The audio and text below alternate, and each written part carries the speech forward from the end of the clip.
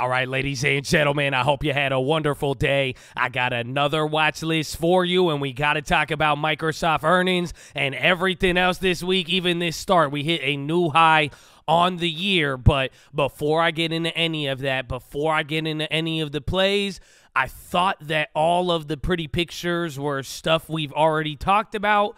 So I decided to ask ChatGPT a couple of questions that I think some other people may have right now. So let's start with number one. I asked ChatGPT, I think it relates to the market right now. I said, is it a good idea to buy a stock that is up 11% in 1 month? And ChatGPT said, it is difficult to say whether it is a good idea to buy that stock that is up 11% in 1 month, as it depends on the specific circumstances of the stock and the broader market conditions. Past performance is not necessarily indicative of future results, so it's important to conduct thorough research, consider factors such as the company's financial, industry trends, and analyst ratings before making a decision. Additionally, it is also important to consider whether the stock is overvalued or undervalued before making a purchase. It's also important to consider your own investment goals and risk tolerance before making a decision. I was like, okay, well, given we saw the rally, I said, okay, move on. He ain't giving me answers.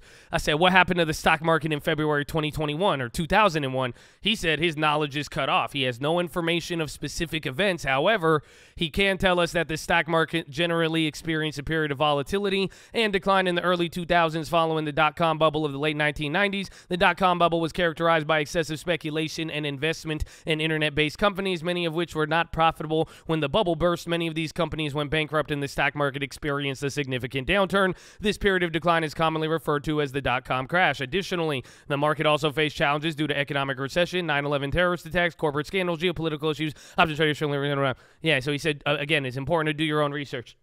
He said that one again. So I said, okay, man, let's get to the point. I said, is Jerome Powell hawkish or dovish? And he said Jerome Powell, the current chairman of the Federal Reserve, is considered to be a centrist or a moderate in his approach to monetary policy. He is not considered to be particularly hawkish or dovish, but a hawkish central banker tends to prioritize controlling inflation over boosting growth and employment. They generally advocate for tighter monetary policies, such as raising rates to cool inflation. What is he doing then? Okay, but a dovish central banker, on the other hand, tends to prioritize boosting growth and employment over controlling inflation, and they generally advocate for looser monetary policies. Powell generally has followed a cautious and data-driven approach to monetary policy, taking a balanced approach to controlling inflation and boosting growth and employment. He has also been vocal about the need to address economic equality and promote inclusive growth. It is important to note that interest rate decisions are made by the Federal Open Market Committee, which is a group of Federal Reserve Board members and Reserve Bank presidents.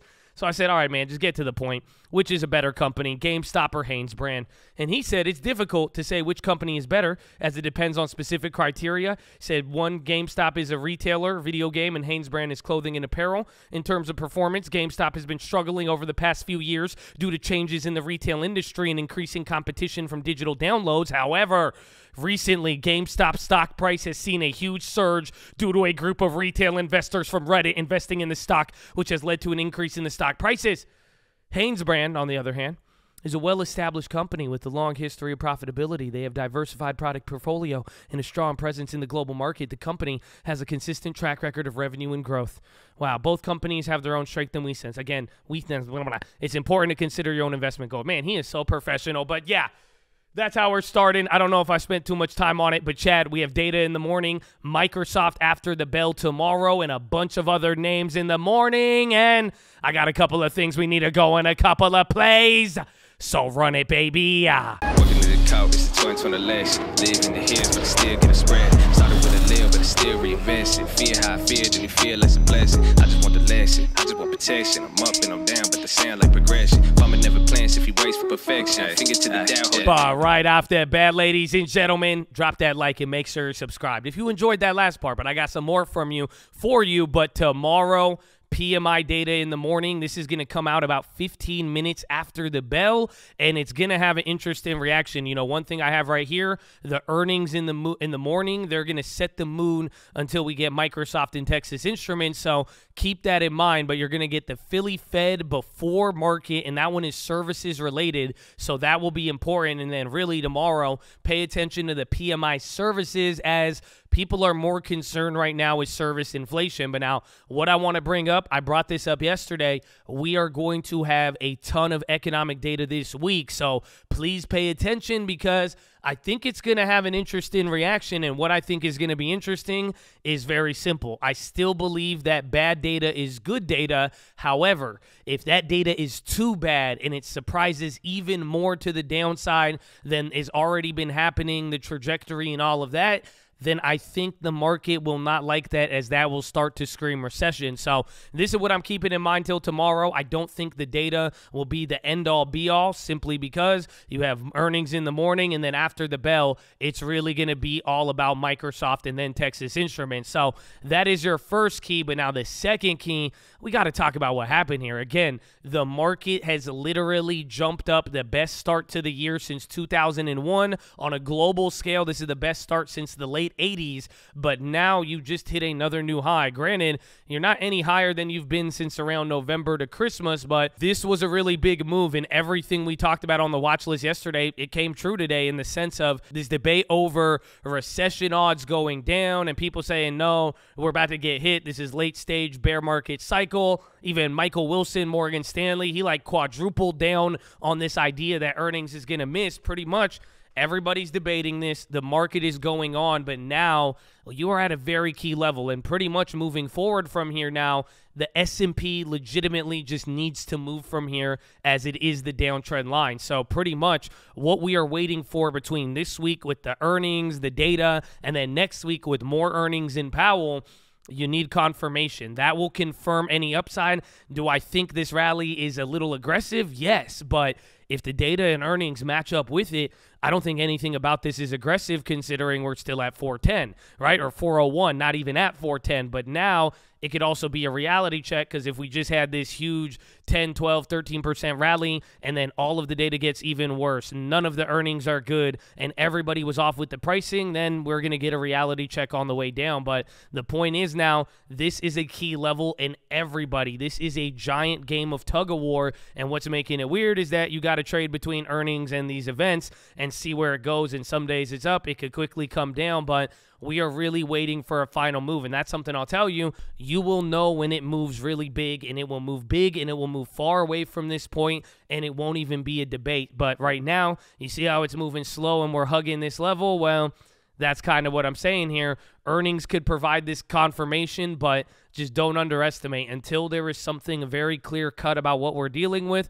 Powell will be the easiest one to see, but we might just hug this level. And right now, in the midst of it, this is all just a sentiment battle between who thinks, yeah, the data is going to be good, or nah, the data is going to be bad. So that's what I think is explaining this right now. But now we are entering a very interesting point. And now coming to your final key, like I'm saying, this is the best year since 2001, but even as a reminder, that's why I wanted to see if ChatGPT knew it, but even in 2001, the market ended up unchanged. So January, it rocketed up 10, 11%. This is January 2001, before things got a little clapped around there. It was kind of following up one of the claps, but then by the end of the month, you were right where you started. And this is what I'm saying here. Anything could happen. I mean, that would probably be like Max Payne, is one, bulls lose, bears lose, and everybody just ends up at the same spot. But I'm telling you, earnings in Powell, that is going to be your answer, my friend. So I hope you're ready, but let us get into the plays. So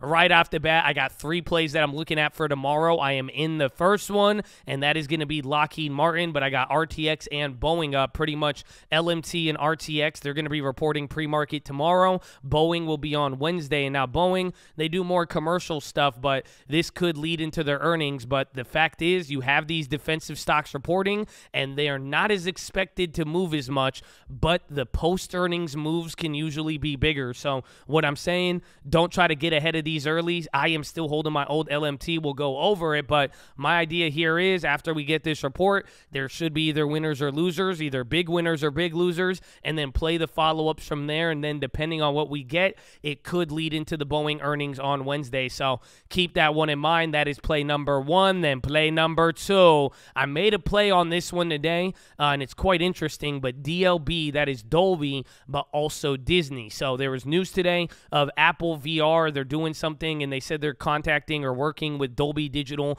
and Disney to do special content, but the thing I'm bringing up right now is just really if the market is good. Is the news decent? Yeah, it had a pop. It may be able to juice, but the real play behind this, Disney is still pre-earnings. They're following off Netflix. Dolby has been running from the beginning of the year. They got earnings coming up. If this could go good or any of the other earnings, this could set things off. So really, this is just a concept I want to highlight. Be on the lookout for any news plays, and if you could double whammy it by playing the event, and that'd be cool if you get a pop off the news event, but look ahead to the earnings, and that could also juice some of the premium and the potential moves that can happen. But that is play number 2. And then finally, play number 3. I really like this play, and I don't have it yet, and that's why I want to see how tomorrow plays out. We'll see if the data moves anything, but Amazon, pretty much Microsoft is reporting tomorrow after the bell, but the way you play Microsoft, in my opinion, right now, is playing Amazon because it's all about the cloud. So Microsoft has Azure. This is the segment that is expected to slow down the most